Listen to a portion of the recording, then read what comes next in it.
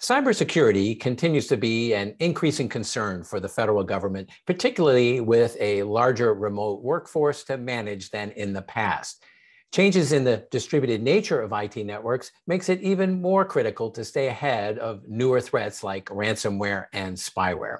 I'm Wyatt Cash with Scoop News Group, and joining us to talk about the importance of reprioritizing mobile device security to establish a more secure network security posture is Tony D'Angelo, Vice President for Public Sector at Lookout. Tony, thank you so much for joining us.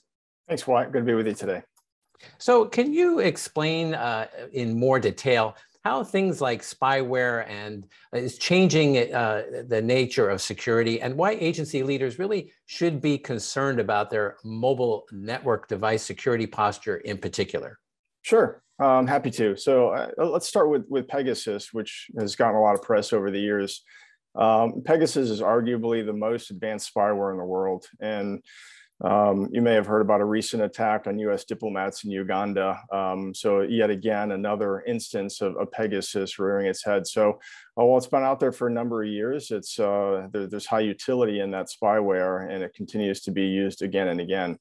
I think that one of the scariest things about this is first of all, it can be deployed on iOS and Android, so it's quite versatile. You can extract highly accurate GPS coordinates, photos, emails, messages. All this can be done through applications such as WhatsApp and Signal. Additionally, which is quite disturbing, is the spyware can turn on the microphone, can turn on the camera, can listen into phone calls. So it's there's high utility and high value in the spyware itself and what the threat actor can potentially extract through using it.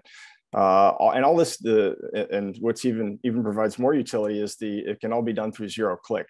So just by the nature of having, for example, the two apps that I mentioned previously, there isn't any additional user involvement that would be required to enact the spyware. It could all be done through that. Aside from things like Pegasus, which are quite versatile, most of the other attacks that we see from a spyware perspective do have some user involvement. A lot of those come through phishing attacks. Most of the time that would be credential harvesting. So it might be through SMS text, it might be through social media, something where the user is going to be tricked into clicking on a link and enter a username and a password. So in those cases, the threat actor may not be desiring to extract data from the mobile device itself, although that is certainly an option. Oftentimes, again, it's for credential harvesting to give them the ability to enter into other systems and create other damage.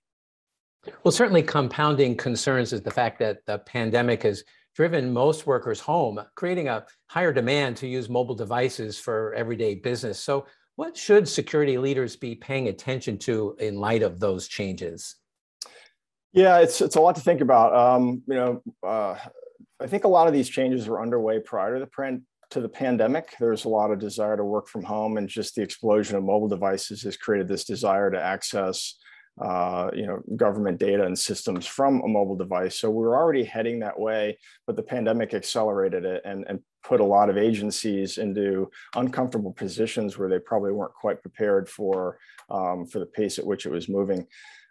Mobile security, for the most part, has been fairly far down the priority list for a lot of agencies. And I would even expand that into the private sector as well. MTD, mobile threat defense, really enjoys about a 30% market penetration. So there's a lot of devices out there. So if you look at it from that perspective, 7 out of 10 devices have no security whatsoever. MDM, mobile device manager, is often confused with MTD. They're not exclusive, they work well together. So a mobile device manager is also a highly desirable and recommended tool for a mobile device. Does not provide the level of security that many people think it does. You can provide some level of access control and managing the device itself. But in terms of other more pervasive threats like phishing, MTD also can provide content protection, protection of vulnerable or malicious apps. So there can be app scanning, things of that nature, which Lookout does. And also network-based attacks. So if you think about the airport free Wi-Fi or coffee shop or some of those unsecured wireless networks, and somebody trying to go about their government business or their private sector business on a mobile device, all those things can be all those threats can be mitigated with the use of MTD. Additionally, while mobile threat defense solutions like Lookout don't close the gaps in operating systems and any security flaws, we can identify when there are some and encourage the user through and the administrators through profile setting to upgrade those or to put some policy around those the device access if there's a weak or outdated OS in place, so you can force the user to update their operating system. So all those things are quite helpful in mitigating the mobile attacks above and beyond what a mobile device manager can do. So I think those are the primary reasons why I think MTD should really be considered for these devices across the public sector. Appreciate your laying that out for us. So next then, what kind of security capabilities should security leaders really consider in order to elevate mobile security as part of their existing security strategies? Yeah, there's a very popular term going on inside the government these days called zero trust. And I think first and foremost, that should be top of mind for any agency. Zero trust is a lot of things to a lot of people, but I think fundamentally it's a movement. It's not a thing. It's a movement. It's a vision. It's something that we're going to strive towards. And really, what this means, it's not trusting the user, the device that they're on, the network that they're using, or even their behavior inside the network, what they're doing with the data in terms of data protection. So it's all of those elements together. So you think about multi-factor authentication, or you think about different access controls that are put in place. Those are all important and valid, but zero trust really looks at continuous conditional access, not just a one-time trust of the user or what that user is doing, but it's continuous across all of those four elements that I mentioned. So with that, there are a couple different solutions that should be considered as part of a zero trust architecture. Really, any endpoint protection is going to be important, whether it's desktop or mobile, as we've been talking about. In addition to that, different cloud security solutions. There's a category called SASE, S-A-S-E, soon to be renamed SSE, which is Secure Service Edge. There are three primary technologies under that umbrella that many of our listeners have probably heard of. One is CASB, that would be cloud security for commercial cloud applications.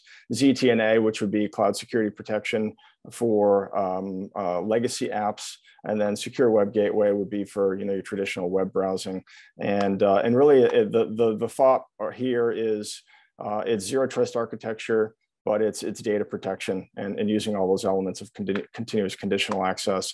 And then I think the other thing which we're seeing a lot of, get a lot of interest in the public sector as well, is EDR, endpoint detection and response. So this is, I think of it as cybersecurity experts going from playing defense to playing offense. So you get into threat hunting and you get into some predictive analytics and how to avert threats before they come through the front door or the back door for that matter. And then really, I think just the thought of is truly an endpoint to cloud mentality. So mobile device, desktop endpoint, all the way up through to including all of the cloud apps and the cloud security solutions. It also makes me think of the executive order that the White House put out back in May of last year around zero trust, and to try to drive all the agencies towards a zero trust architecture. This effectively produces a great technical blueprint for somebody driving towards zero trust. There have been a couple of great documents that have been put out that different agencies can use as a guideline. CISA and NIST got together and put an architecture document together, and DISA and the NSA did the same. So there are some wonderful documents out there that can really provide the blueprint and walk everybody through all the key elements of zero trust and how to implement those types of solutions. Finally, Tony, what other federal guidelines can help agency leaders really create a clearer strategy around mobile security? Sure. In addition to the executive order on zero trust put out by the White House last year, the OMB put out 3 additional directives that are all quite valuable and fall well into the zero trust architecture thought process. The first is M22-01, which is, we talked about EDR, that's endpoint detection and response. That is, the nice thing about this is more of a mandate now. This is, instead of just saying, you know, we should think about EDR, it's really directing all the agencies to look at advanced threat detection and threat hunting. The second is M21-30, which talks about maintaining critical software. And there've been some very public exploits around critical software in the government lately. So I think that they're doing a really good job of trying to put some controls around that. And the third is M21-31, which is improving incident response. So identifying a threat, how do they react, and then putting an entire set of policies and procedures around that. So all those are great directives. I would encourage everybody to go look at those. I'm sure most of the agencies are well deep into them, but I think again, all of these things, whether they're coming out from the White House or OMB or the guidelines that NIST has been coming out with, all around zero trust. Mobile is mentioned in many of these, or certainly at a minimum. Endpoints as a whole are mentioned, which would certainly include the mobile endpoint. So we're encouraged to see the aggressive tactics here taken by the public sector and around these very advanced and dangerous cyber threats that we face today. Absolutely.